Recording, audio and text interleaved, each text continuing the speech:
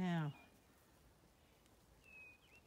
this looks like a bit of green mown lawn.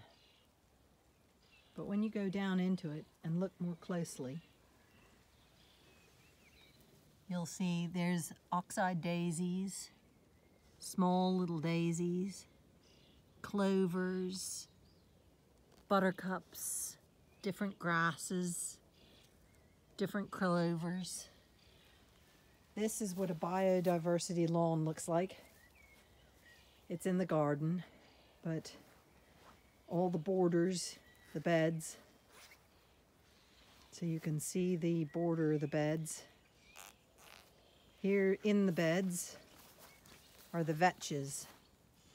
These vetches are edible. They taste like nutty peas. They're absolutely delicious.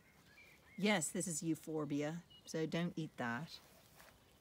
But here's a whole series of perennial geraniums that we've been given by a series of friends with some columbine in it. So these are our little bit of mown grass with wild and woolly bordered flower beds. Sadly, this gave up the ghost and died this last winter. This is our fuchsia, big fuchsia bush. I have to take it down and hopefully there will be a regeneration at the bottom. But that is a very diverse lawn that we mow. Full, these are oxeye daisies and the little tiny daisies and a little dog.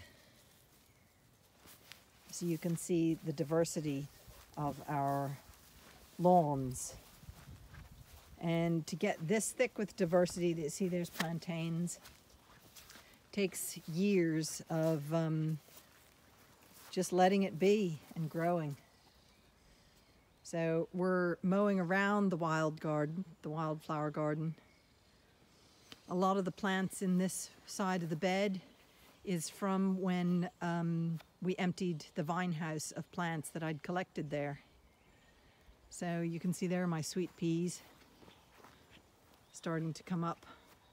A friend of mine wove me that lovely sweet pea stand.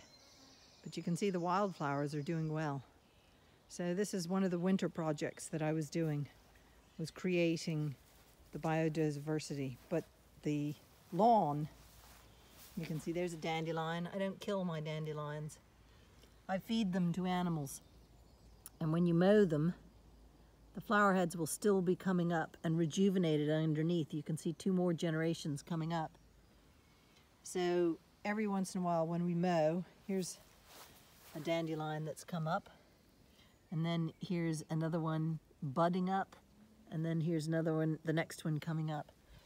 So that there's constantly food on the lawns for bumblebees and honeybees and other pollinators.